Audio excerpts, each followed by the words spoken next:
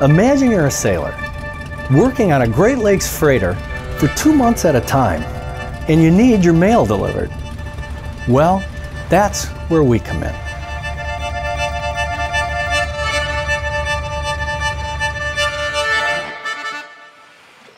My name is Jim Hogan, and I'm the owner and the 4th generation of the J.W. Westcott Company.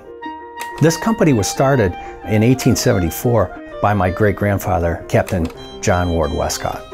We operate a shore-to-ship and ship-to-shore delivery boat in the Port of Detroit.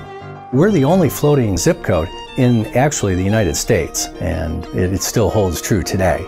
Any package that's got that 48222 zip code is going to arrive here at our station. On any given day, we receive mail and packages in the morning. You see the various pigeonholes, as they were called. Each of those represent different ships. We place mail in those slots, and we wait until the vessel is actually coming through the Port of Detroit.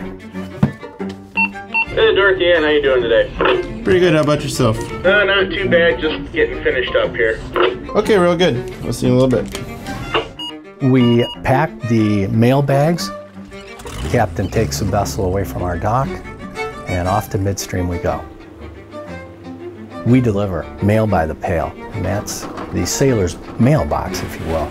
The crewmen aboard the ship will lower down a bucket, and we'll fill the bucket with the mail. And then we send the bucket back up. Sometimes we're delivering passengers, crew. We had a grocery order a number of years ago. The last item was about 3.5 feet long, and I looked at it and it was a tuna, a whole tuna. We end the delivery with a salute. We head back to the dock and wait for our next adventure. I've worked here for 43 years.